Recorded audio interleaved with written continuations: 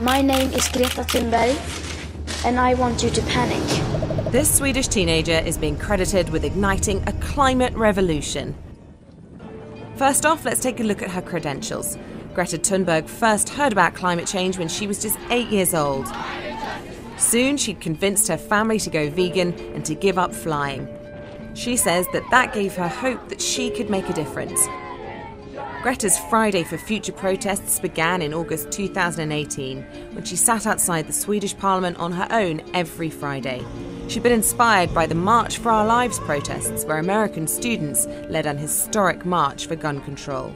Many of you appear concerned that we are wasting valuable lesson time, but I assure you we will go back to school the moment you start listening to the science. Friday for Future is now a global movement involving hundreds of thousands of people taking to the streets. What do we want? Climate action! We want it now! Greta has laid into some of the world's most powerful people.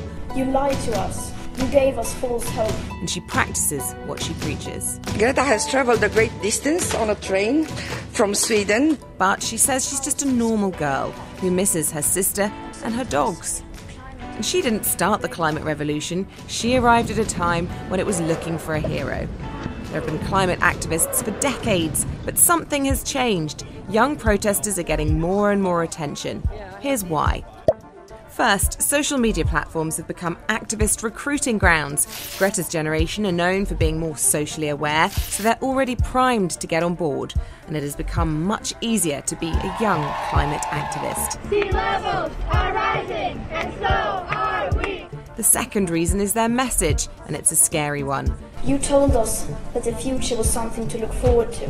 Most children are not even aware of the fate that awaits us.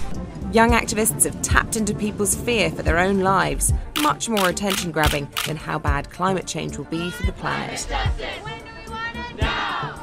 And the third reason is their age. Mother Nature is crying. It's harder to ignore school children than older, more typical protesters. The image of hundreds of thousands of kids coming together is a positive one, and it makes it much easier for everyday people to get behind them.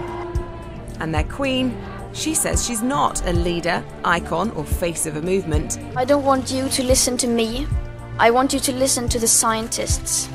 But that's what makes Greta Thunberg the perfect figurehead. By leading a movement that is now cool among young people, she's become a person people can aspire to be. She's become the climate poster girl.